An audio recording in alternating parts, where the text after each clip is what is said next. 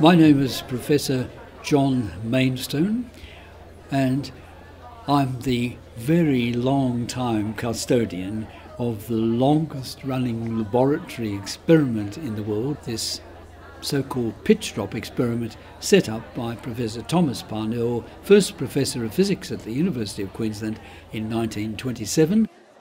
Basically, over the years since Parnell set it up, we've seen a drop form roughly once a decade. As you can imagine, I can't notice anything much happening, say from the beginning of the year to the end of the year, but I can sense the changes that occur.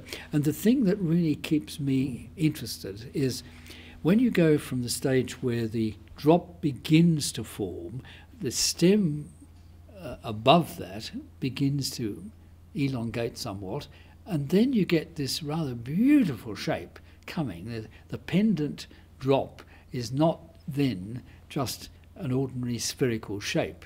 And I guess it's something about the beauty of that that really gets me.